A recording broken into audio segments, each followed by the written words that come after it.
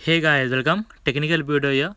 As we all know that iOS 14.3 beta 1 has been launched, right? And along with that, there are a few features which added to our devices. And one of them is changing wallpapers with a Siri Shortcut application on your device. If you see on screen, that is a Siri Shortcut. Okay, and with that, I can easily automatically change my wallpapers in a single clicks. This shortcut feature of changing wallpapers was available earlier, but it was removed.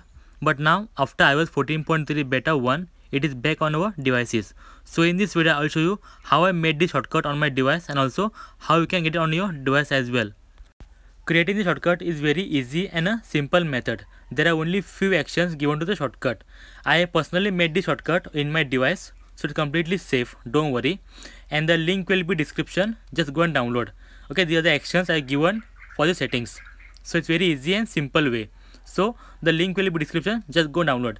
Before downloading the shortcut, there is one setting that is allowing your device to install shortcuts from outside sources, right? For that, just open setting application, scroll down until you find shortcuts, right? Open that and here enable this option. Okay, and once you enable this option, you can easily download and install any shortcut in your device from various sources.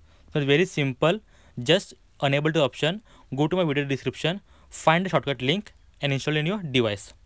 So friends, I hope this was a helpful video for you, and if you like this video, please give it a like and don't forget to subscribe for more videos like this on iOS update, tips and tricks and best apps and games for iOS phones.